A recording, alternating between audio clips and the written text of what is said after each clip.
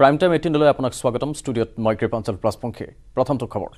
পুনৰ এক চাঞ্চল্যকৰ হত্যাকাণ্ডই কপাইছে গুৱাহাটী মহানগৰীৰ তেটেলিয়াত এটা হত্যাকাণ্ড সংঘটিত হৈছে ড্ৰয়িং ৰুমতে 60 ঊৰ্ধৰ লোকক হত্যা কৰি থৈ গ'ল দুৰ্বৃত্তই ঘটনাৰ সময়ত ঘৰত নাছিল লোকজনৰ পত্নী আৰু কন্যাও মহানগৰীত পুনৰ এক চাঞ্চল্যকৰ হত্যাকাণ্ড মহানগৰীৰ তেটেলিয়াত সংঘটিত হৈছে হত্যাকাণ্ডটো তেটেলিয়াৰ যি নৰেশ্বৰ ৰাজবংশী পথৰ গ্ৰীণ ভিউ কলনী সেই গ্ৰীণ ভিউ কলনীৰ এটা বাসগৃহত অজিত কুমাৰ চেতিয়া নামৰ এগৰাকী 60 ঊৰ্ধৰ বৃদ্ধক অতি নৃশংসভাৱে দুৰ্বৃত্তই হত্যা কৰি যায় আৰু এই সময়ছোৱাত যেহেতু তেখেতৰ এই ঘটনা পোহৰলৈ এইটো কাৰণে আহিল যে তেখেতৰ পত্নী তেখেতৰ সৈতে নাছিল বিগত এটা সপ্তাহ ধৰি তেখেতৰ পত্নী তেওঁৰ মাতৃৰ ঘৰলৈ গৈছিল মাতৃৰ কিছু শ্ৰাদ্ধৰ কিছু সকামৰ বাবে অতি নৃশংসভাৱে হত্যা কৰা হৈছে এজন বৃদ্ধ লোকক নিহত লোকজন 60 ঊৰ্ধৰ অজিত চেতিয়া বুলি জানিব পৰা গৈছে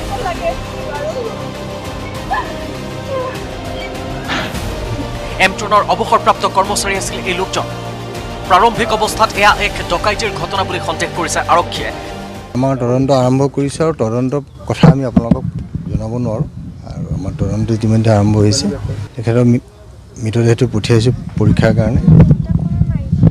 পৰীক্ষাৰ পিছত আমি সেইখিনি ক'ব পাৰিম বস্তু ভাঙি মানুহ সোমাইছে এইটোতো হয় কিন্তু কিহৰ কাৰণে আহিছিলে কিহৰ কাৰণে হৈছিলে গোটেই বস্তুটো এই মুহূৰ্তত ক'ব পৰা অৱস্থা নাই ইতিমধ্যে ঘটনা সংক্ৰান্তত আৰক্ষীয়ে আৰম্ভ কৰিছে নিজাববীয়া তদন্ত মোৰ সোঁফালে যিটো কোঠা এই মুহূৰ্তত এই কোঠাটোত আচলতে নিশা ভাগত তেওঁ শুই আছিলে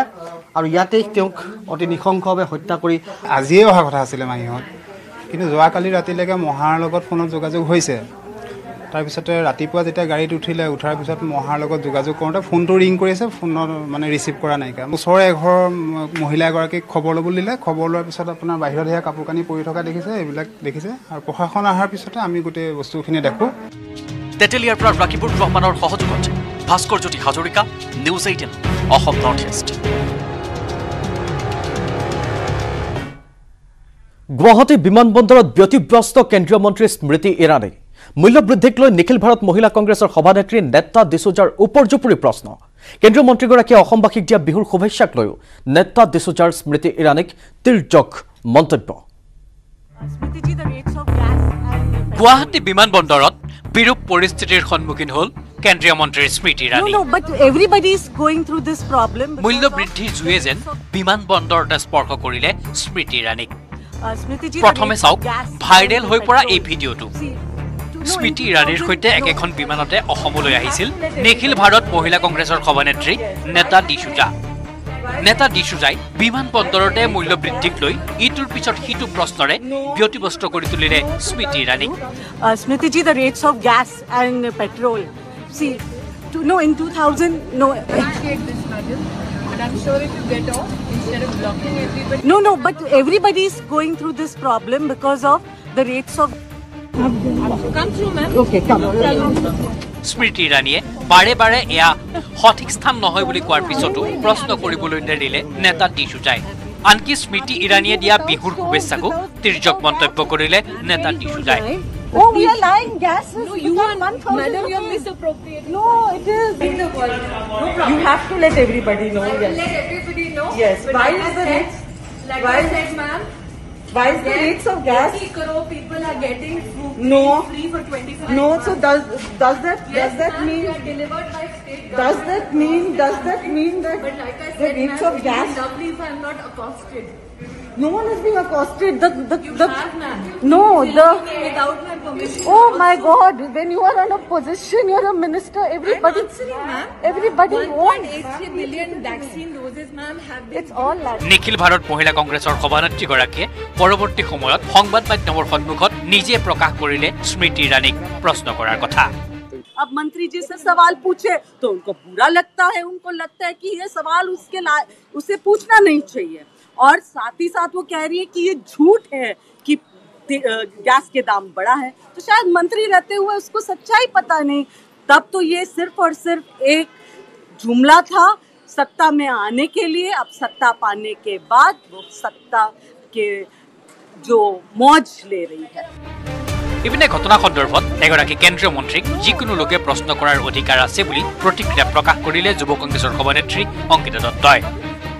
সেইখিনি যথেষ্ট ভ্যালিড প্ৰশ্ন আৰু আমি জানিবলৈ আমাৰ অধিকাৰ আছে। News desk report, news 18 Assam north east. Happy Bihu without stove. সাধাৰণ জনতাই নহয়, মূল্যবৃদ্ধিৰ বাবে জুৰুলা হৈছে এজন জ্যেষ্ঠ বিধায়কো। তেওঁ দিছপুৰ সমষ্টিৰ বিধায়ক অতুল বৰা। মূল্যবৃদ্ধিৰ প্ৰকোপ নিজ মুখেৰে স্বীকাৰ কৰিলে অতুল বৰাই। এই সন্দৰ্ভত আমাক অধিক জনাব ৰশ্মিতাই।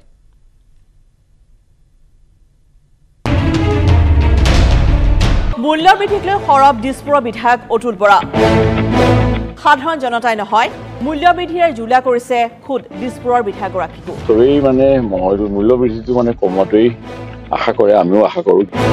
পিঁয়াজৰ দাম কমিছে, আলুৰ দাম বাঢ়িছে, গতিকে পিঁয়াজ ভাজি খাবলৈ ৰাজ্যবাসীলৈ আহ্বান জনাইছে দিছপুৰৰ বিধায়কগৰাকীয়ে। পিঁয়াজৰ দামটো কমিছে, আলুৰ দামটো বাঢ়িছে। মই ড্ৰাইভাৰটো ক'লো, তহঁতে পিঁয়াজকে ভাজি নাখাওঁ কিয়?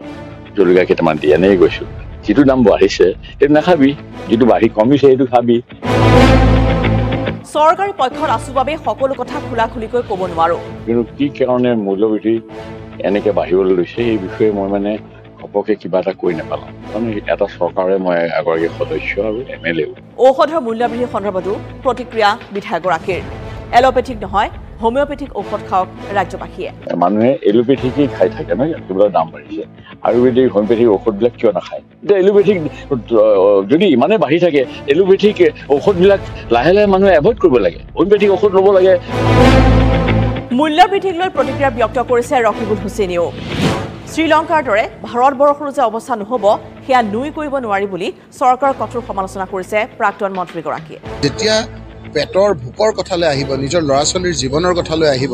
যেতিয়া বেংকৰ পইচাটোৱে সুৰক্ষিত নহ'ব, তেতিয়া কিন্তু ৰাইজে ৰাজপথত নামিব শ্ৰীলংকাৰ নিচিনা। এই কথাবিলাক ৰোধ কৰিবৰ কাৰণে সময় থাকোঁতেই চৰকাৰে ব্যৱস্থা লোৱাটো অতি দৰকাৰ। নগাঁৱত জঘন্য কাণ্ড। কলেজ অধ্যক্ষৰ বিৰুদ্ধে যৌন নিৰ্যাতনৰ অভিযোগ উঠিছে। চাকৰিয়া নিয়মীয়াকৰণৰ বিনিময়ত অশ্লীল প্ৰস্তাৱ দিয়াৰ অভিযোগ। নগাঁৱৰ আনন্দৰাম ঢেকিয়াল ফুকন মহাবিদ্যালয়ৰ অধ্যক্ষ ডক্টৰ সুৰজিৎ কুমাৰ ভাগৱতীৰ বিৰুদ্ধে উঠিছে অভিযোগৰ আঙুলি। 18 মাহ ধৰি অধ্যক্ষৰ যৌন নিৰ্যাতন। এগৰাকী ঠিকাভিত্তিক অধ্যাপিকাৰ অভিযোগ। চাকৰি নিয়মীয়াকৰণৰ প্ৰলোভনেৰে নিৰ্যাতন। কোন সঁচা কোন মিছা? অভিযোগ প্ৰতি অভিযোগৰ ৰণ নগাঁৱৰ ঐতিহ্যমণ্ডিত আনন্দৰাম ঢেকিয়াল ফুকন মহাবিদ্যালয়। মহাবিদ্যালয়খনৰ অধ্যক্ষ ডক্টৰ সুৰজিৎ কুমাৰ ভাগৱতীৰ বিৰুদ্ধে যৌন নিৰ্যাতনৰ অভিযোগ। মই সেক্সুৱেল হেৰাসমেণ্ট এটা কেছ ফাইল কৰিছোঁ ডক্টৰ সুৰজিৎ কুমাৰ ভাগৱতীৰ তেখেত প্ৰিন্সিপাল হয় এডিপি কলেজত, আৰু তেখেতে মোক বহুত হেৰাছ কৰি আছিলে আৰু লিমিট পাৰ কৰিছে কাৰণে মই এতিয়া কেছ দিবলৈ বাধ্যত পৰিছোঁ। গতিকে আৰু মোৰ যিখিনি ক'ব লগা আছে মই FIR কৰিছোঁ। একেদৰে চাকৰি নিয়মীয়াকৰণৰ ক্ষেত্ৰত ব্লেকমেইলিং কৰা বুলি ঠিকাভিত্তিক অধ্যাপিকাৰ বিৰুদ্ধে প্ৰতি অভিযোগ অধ্যক্ষৰ। অধ্যক্ষৰ বিৰুদ্ধে অধ্যাপিকাৰ যৌন নিৰ্যাতনৰ গোচৰ আৰু অধ্যাপিকাৰ বিৰুদ্ধে অধ্যক্ষৰ ব্লেকমেইলিঙৰ গোচৰ। অভিযোগ প্ৰতি অভিযোগে নগাঁৱৰ এখন মহাবিদ্যালয়ত তীব্ৰ প্ৰতিক্ৰিয়াৰ সৃষ্টি কৰিছে আৰু নগাঁৱৰ মহাবিদ্যালয়ৰ এই ঘটনাৰ পৰিঘটনাক লৈ সমগ্ৰ বৌদ্ধিক মহলতে তীব্ৰ প্ৰতিক্ৰিয়াৰ সৃষ্টি হৈছে। নগাঁও সদৰ আৰক্ষী থানাত ভাৰতীয় দণ্ডবিধিৰ 354A, 376, 511ৰ অধীনত এটা গোচৰ ৰুজু হৈছিল।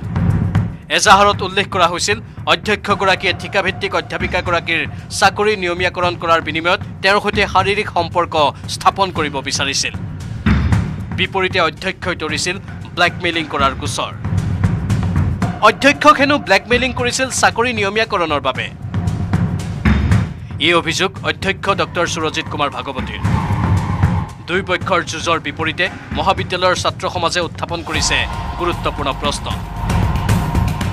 মহাবিদ্যালয়ৰ বিভিন্ন সমস্যা লগ পাইছোঁ বা তেওঁক আজি 4 বছৰ অধ্যক্ষ হিচাপে আছে, তেওঁক যিমান ছাত্ৰ ছাত্ৰী আছে আজিৰ দিনত তেওঁৰ যোনটো ছবি সেইটো খুবেই ভাল আছিলে, নিকা আছিলে। তেওঁ এনেকুৱা ধৰণৰ কোনোবা কাৰ্যসূচী কৰিব বুলি আমি কোনোদিনে বিশ্বাস কৰিব নোৱাৰোঁ। তেখেতে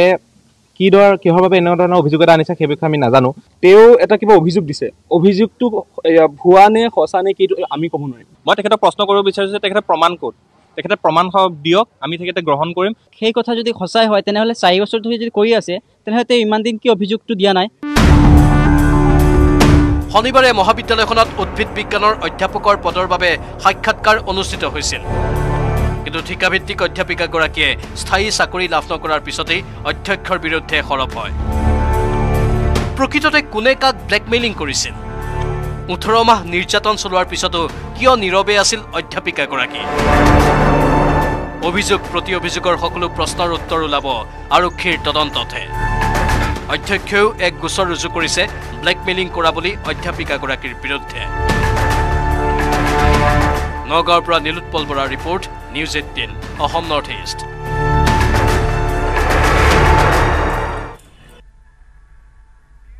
জৱাহৰ নবোদয় বিদ্যালয়ত অস্বাস্থ্যকৰ খাদ্য ছাত্ৰ ছাত্ৰীৰ জীৱনক লৈ হেতালি খেলিছে এতিয়া বিদ্যালয় কৰ্তৃপক্ষই ঘটনাক লৈ সৃষ্টি হৈছে হুলস্থুলীয়া পৰিৱেশৰ চিৰাঙৰ বাহুজাওত হৈছে এই ঘটনাটো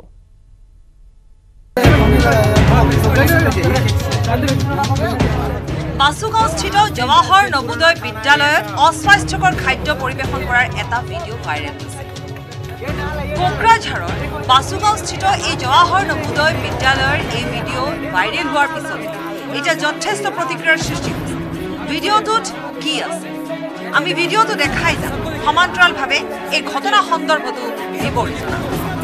ঘটনা হৈছে চিৰাঙৰ বাসুগাঁও চহৰৰ সমীপৰ ৰনচাইধামস্থিত জৱাহৰ নবোদয় বিদ্যালয়ৰ ভোজনালয়ত এক হুলস্থুলীয়া পৰিৱেশৰ সৃষ্টি केटरिंग सर ये है हमारा प्रिंसिपल सर ये देखिए जेएनबी कोकराझार में ये सब खाना बनता है और जो कि ये 5 दिन तक फ्रिज में रखा जाता है ये देखिए सबको देखिए सबको देखिए सबको देखिए सबको देखिए इसका जो ग्रुप है अभी ये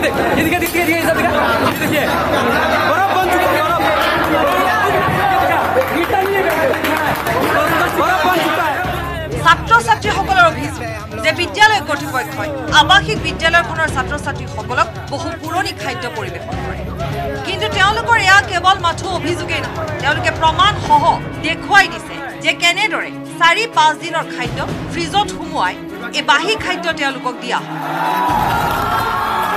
বিভিন্ন পাত্ৰত থোৱা এই খাদ্যসমূহৰ মানদণ্ড কিমান উন্নত সেয়া দেখিলেই বুজিব পাৰি ইতিমধ্যে দাইল ভাজি বা অন্যান্য তৰকাৰীসমূহ কেনেদৰে হিল হৈ পৰিছে সেয়া আপুনি প্ৰত্যক্ষ কৰিছে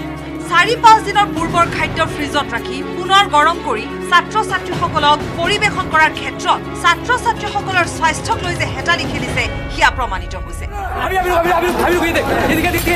জৱাহৰ নবোদয় বিদ্যালয়খনৰ একাংশ ক্ষুব্ধ ছাত্ৰই ফ্ৰিজৰ ভিতৰৰ পৰা এনেধৰণে বৰফ হৈ পৰা খাদ্য উলিয়াই ভিডিঅ'টোত দেখুৱাইছে য'ত শিক্ষানুষ্ঠানৰ অধ্যক্ষ অন্যান্য শিক্ষকসকল তথা খাদ্য বিভাগৰ দায়িত্বত থকা শিক্ষকসকল উপস্থিত আছে শিক্ষকসকলৰ সন্মুখতে তেওঁলোকে বিক্ষোভ প্ৰদৰ্শন কৰিছে উল্লেখযোগ্য যে বাসুগাঁও চহৰৰ সমীপৰ ৰনচাইধামত থকা জৱাহৰ নবোদয় বিদ্যালয়খনৰ ভাইৰেল হোৱা এই ভিডিঅ'টোত যি নিম্ন মানদণ্ডৰ তথা অস্বাস্থ্যকৰ খাদ্য সামগ্ৰী ছাত্ৰ ছাত্ৰীসকলক পৰিৱেশন কৰা হৈছে তাকে লৈ এতিয়া যথেষ্ট চাঞ্চল্যৰ সৃষ্টি হৈছে কিন্তু তাৰ বিপৰীতে এই অভিযোগ অস্বীকাৰ কৰিছে বিদ্যালয় কৰ্তৃপক্ষই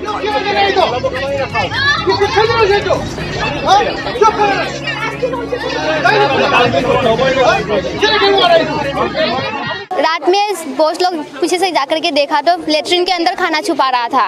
वो केटरिंग सर जो है वो 5 दिन पुराना चिकन हम लोग को मिलता है खाने के लिए पनीर ब्राउन हो चुका पूरा फंगस लगा हुआ है पनीर सब में हमें पकौड़ा 3 दिन देता है और एक्स्ट्रा सब लेटरिन में छुपा के रखता है कोकराझार পৰা Suraj Basumatary report news 18 Assam north east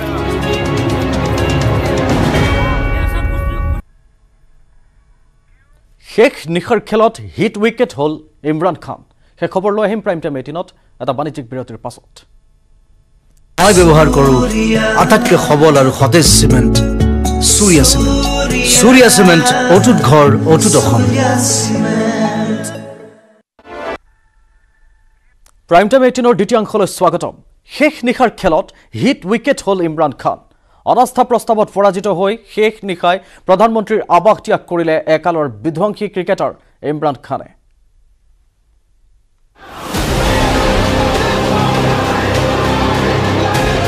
শেষ ৰক্ষা নহল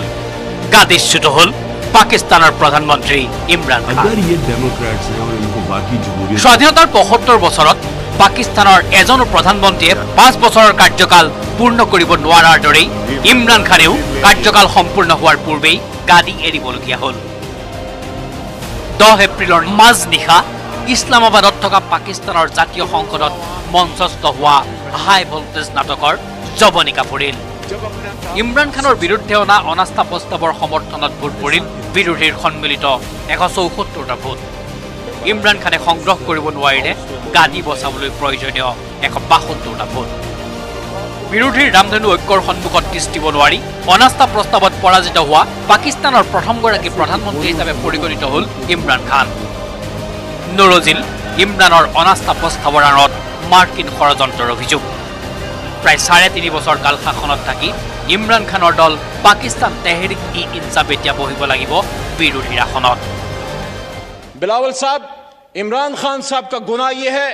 कि जब आपके नाना ने आज से सालों पहले इसी इस्लामाबाद में मुस्लिम उम्मा को इकट्ठा किया तो उन्होंने एक बार इकट्ठा किया और मेरे लीडर इमरान खान साहब ने 2 महीने में 2 बार इकट्ठा किया अल्लाह ताला के करम से आपके हंसने से मेरे हौसले कम नहीं होंगे मेरे पीछे भी करोड़ों लोग खड़े हैं मेरे लीडर के पीछे भी करोड़ों लोग खड़े हैं और हम दुश्मन नहीं हैं हमने मिलकर पाकिस्तान को बनाना है लेकिन आपके तरीकेकार से हमें इत्तेफाक नहीं वक्त साबित करेगा कि कौन असली शेर है आपके अल्फाज आपको मुबारक हों वक़ूलुल नास हुस्ना मेरी तरबियत ऐसी नहीं हुई শনিবাৰে সংসদৰ উপাধ্যক্ষই বিদেশী ষড়যন্ত্ৰ হৰ্স ট্ৰেডিং আদি বিভিন্ন প্ৰসংগত আলোচনা বিচাৰি অনাস্থা প্ৰস্তাৱৰ ভোট গ্ৰহণত বিলম্ব কৰিছিল বাৰে বাৰে স্থগিত হৈছিল পাকিস্তানৰ নেশ্যনেল এছেম্বলিজ কিন্তু নিশা 1 বজাত অনাস্থা প্ৰস্তাৱৰ সন্মুখীন হ'ল ইমৰান খান উল্লেখযোগ্য ইমৰান খানৰ পৰামৰ্শ মতে ৰাষ্ট্ৰপতিয়ে পাকিস্তানৰ নেশ্যনেল এছেম্বলিজ ভংগ কৰি 90 দিনৰ ভিতৰতে সাধাৰণ নিৰ্বাচন পাতিবলৈ নিৰ্দেশ দিছিল কিন্তু বিৰোধীয়ে নামানিলে উচ্চতম ন্যায়ালয়ৰ কাষ চাপিল আৰু উচ্চতম ন্যায়ালয়ে সংসদ পুনৰ গঠনৰ লগতে অনাস্থা প্ৰস্তাৱ অনুষ্ঠিত কৰাৰো নিৰ্দেশ দিলে তাৰ পিছতে ইমৰান খানে দিলে পাকিস্তান চৰকাৰ ভঙাৰ নামত বিদেশী ষড়যন্ত্ৰৰ তথ্য কিন্তু ইছলামাবাদ উচ্চ ন্যায়ালয়ে বাধা প্ৰদান কৰিলে ইমৰান খানক উপায়বিহীন হৈ অপসাৰণ বিচাৰিলে সেনাৰ মুৰব্বীক দেশবাসীক সম্বোধন কৰি ভাৰতক ভূয়সী প্ৰশংসা কৰিলে কিন্তু একোৱেই যেন ফল নধৰিলে এখন চাকৰুদ্ধকাৰী খেলত শেষ বলটোত ফলাফল নিৰ্ণয় হোৱাৰ দৰে নিশা 1 বজাত নিৰ্ণয় হ'ল ইমৰান খানৰ ভাগ্য হাৰি গ'ল দেশক বিশ্বকাপ জয়ৰ সোৱাদ দিয়া একালৰ পাকিস্তান দলৰ অধিনায়ক ইমৰান খান এতিয়া প্ৰাক্তন প্ৰধানমন্ত্ৰী নৱাজ শ্বৰীফৰ ভাতৃ শ্বাহবাজ শ্বৰীফ পাকিস্তানৰ পৰৱৰ্তী প্ৰধানমন্ত্ৰী হোৱাৰ সম্ভাৱনা আছে इस कौम के दुखों और जख्मों पर मरहम रखना चाहते हैं हम किसी से बदला नहीं लेंगे हम किसी के साथ नाइंसाफी और ज्यादती नहीं करेंगे हम बेजा लोगों को जेलों में नहीं भिजवाएंगे हम बेकसूर लोगों को जेलों में नहीं भिजवाएंगे लेकिन कानून अपना रास्ता लेगा পাকিস্তানৰ বিধ্বস্ত অৰ্থনীতিৰ কাৰণ ইমৰান খানৰ অপৰিপক্ক নীতি বুলি কাৰণ দৰ্শাই বিৰোধী দলে আনিছিল অনাস্থা প্ৰস্তাৱ কিন্তু সেনা বাহিনীৰে সংঘাত আৰু খানে ৰাছিয়াৰে বন্ধুত্ব সুদৃঢ় কৰিবলৈ অগ্ৰসৰ হোৱাত আমেৰিকাৰ অসন্তুষ্টি খানৰ পতনৰ কাৰণ বুলি ক'ব খোজে একাংশই এটা পাকিস্তানৰ পৰৱৰ্তী প্ৰধানমন্ত্ৰীগৰাকীয়ে দেশখনক কেনেকৈ অৰ্থনৈতিক সংকটৰ পৰা উদ্ধাৰ কৰে সেয়া হ'ব লক্ষণীয় news desk report news 18 Assam north east Guwahati পৌৰ নিগমৰ নিৰ্বাচনৰ প্ৰাক্ষণত মুছলমানৰ ভোট বিচাৰিলে মন্ত্ৰী পীযুষ হাজৰিকাই খিলঞ্জীয়া মুছলমানসকল বিজেপিৰ আপোন বুলি তাৎপৰ্যপূৰ্ণ মন্তব্য কৰি মন্ত্ৰী পীযুষ হাজৰিকাই কয় খিলঞ্জীয়া মুছলমানৰ ভোট বিজেপিক লাগিবই সময় আছিল এতিয়া 2021 চনৰ বিধানসভা নিৰ্বাচনৰ প্ৰচাৰ অভিযানৰ সেই সময়তে হিমন্ত বিশ্ব শৰ্মাই কৈছিল যে মুছলমানৰ ভোট আমাক নালাগে হিমন্ত বিশ্ব শৰ্মাৰ সেই মন্তব্যৰ পাছতে ৰাজ্যজুৰি তীব্ৰ প্ৰতিক্ৰিয়াৰ সৃষ্টি হৈছিল তাৰ পাছত 2021 চনৰ উপনিৰ্বাচন অনুষ্ঠিত হ'ল তেতিয়া হিমন্ত বিশ্ব শৰ্মাই ক'লে মুখ্যমন্ত্ৰীৰ আসনত বহি যে খিলঞ্জীয়া মুছলমানসকল আমাৰ আপোন তেওঁলোকৰ ভোট আমাক লাগিব মুখ্যমন্ত্ৰী হিমন্ত বিশ্ব শৰ্মাৰ পাছত এবাৰ মন্ত্ৰী পীযুষ হাজৰিকাই সেই একে মন্তব্য প্ৰদান কৰিছে গুৱাহাটী পৌৰ নিৰ্বাচনৰ আগে মন্ত্ৰী পীযুষ হাজৰিকাৰ স্পষ্ট কথা খিলঞ্জীয়া মুছলমানসকল আমাৰ আপোন তেওঁলোকৰ ভোট আমাক লাগিবই লগতে গুৱাহাটী পৌৰ নিগমৰ নিৰ্বাচনৰ 60টা ৱাৰ্ডতে খিলঞ্জীয়া মুছলমানৰ ভোট লাগিব বুলি কৈছে মন্ত্ৰী পীযুষ হাজৰিকাই আৰু তেওঁ আশাবাদী যে খিলঞ্জীয়া মুছলমানসকলে তেওঁলোককে ভোট প্ৰদান কৰিব খিলঞ্জীয়া মুছলমান ৰাইজৰ লগত আমি সদায় আছোঁ ৰাজহুৱাকৈ কিন্তু অসমৰ খিলঞ্জীয়া মুছলমান তেখেতলোকৰ লগত আমাৰ কোনো সমস্যা নাই তেখেতলোকৰ লগত আমি আছোঁ আমাক মৰম কৰক আমি ডাবুল মৰম তুংগত উঠিছে জিএমচি নিৰ্বাচনৰ প্ৰচাৰ বিহু নাচি ভোটাৰক আকৰ্ষণৰ চেষ্টা আঙুৰলতাৰ ঘৰে ঘৰে প্ৰচাৰত নামিছে আঙুৰলতা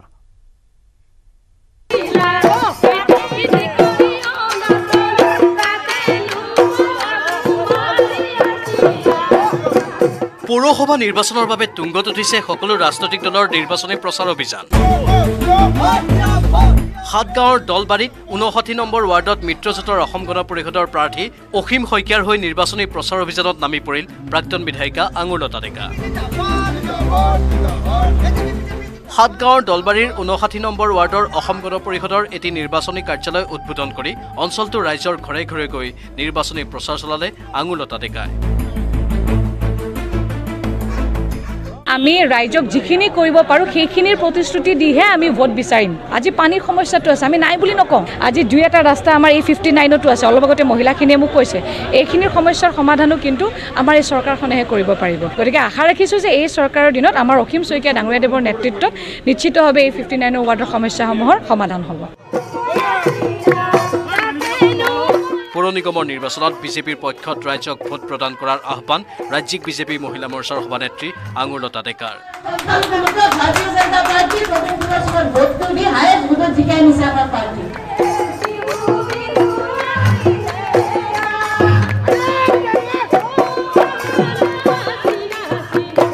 নুনমাটিৰ পৰা Ajay Barman news 18 Assam north east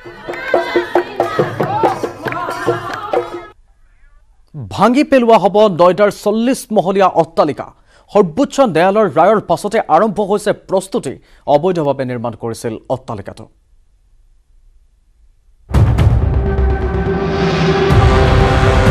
এটা সুউচ্চ অট্টালিকা 40 মহলীয়া টুইন টাৱাৰ নয়ডাত আছে এই সুদৃশ্য অট্টালিকাটো য'ত আছে সহ পৰিয়ালৰ একোটাকৈ সপোনৰ ঘৰ পিছে ধূলিসাৎ হ'ব সুউচ্চ অট্টালিকাটো মুহূৰ্ততে মাটিৰ লগত মিলি যাব সহস্ৰাধিক লোকৰ সপোনৰ ঘৰ উচ্চ প্ৰযুক্তিৰ সহায়ত নিমিষতে ভাঙি পেলোৱা হ'ব অট্টালিকাটো প্ৰথমে চাওক কেনেদৰে ভঙা হ'ব এই অট্টালিকাটো নিমিষতে ভাগি পৰা এই অট্টালিকাটো কোচিৰ অট্টালিকাটো ভঙা JK ডেমলিশ্যন কোম্পানী নামৰ প্ৰতিষ্ঠানটোৱে ভাঙিব নয়ডাৰ অট্টালিকাটো কিন্তু কিয় ভাঙিবলৈ ওলাইছে এই সুদৃশ্য অট্টালিকাটো উচ্চতম ন্যায়ালয়ৰ নিৰ্দেশত নয়ডা স্থানীয় প্ৰশাসনে ধ্বংস কৰিব ছুপাৰটেক টুইন টাৱাৰ অবৈধভাৱে নিৰ্মাণ কৰাৰ বাবে উচ্চতম ন্যায়ালয়ে দিছে এই নিৰ্দেশ অট্টালিকাটো ভঙাৰ দেওবাৰে হয় পৰীক্ষামূলক বিস্ফোৰণ এই অট্টালিকাটো ধ্বংস কৰিবৰ বাবে কিমান বিস্ফোৰকৰ প্ৰয়োজন হ'ব সেয়া জানিবলৈ কৰা হ'ব টেষ্ট ব্লাষ্ট 2500 কেজিৰ পৰা 4000 কেজি বিস্ফোৰক পদাৰ্থ প্ৰয়োজন হোৱাৰ সম্ভাৱনা আছে ইয়াৰে বৰ্তমান বন্ধ কৰি দিয়া হৈছে বিল্ডিঙৰ সমীপৰ সকলো বাটপথ লক্ষণীয়ভাৱে উচ্চতম ন্যায়ালয়ৰ নিৰ্দেশ অনুসৰি ছুপাৰটেক টুইন টাৱাৰ নিৰ্মাণ কৰা প্ৰতিষ্ঠানটোৱে অট্টালিকাটো ধ্বংস কৰাৰ সমস্ত ব্যয় বহন কৰিব লাগিব News Desk Report, News 18, Assam Northeast. Rongali বিহুত সময় খৰচ কৰা নহ'ব সকলো মন্ত্ৰী বিধায়কে সময় দিব লাগিব সেই খবৰ আমি লৈ আহিম আন এটা বাণিজ্যিক বিৰতিৰ পাছত ব্যৱহাৰ কৰোঁ আটাইতকৈ সবল আৰু সতেজ চিমেণ্ট সূৰ্য চিমেণ্ট